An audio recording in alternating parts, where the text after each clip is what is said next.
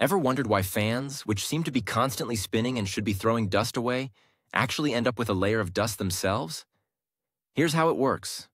When fans operate, they don't just move air around, they also create pressure zones. Near the fast-spinning blades, a low-pressure area forms.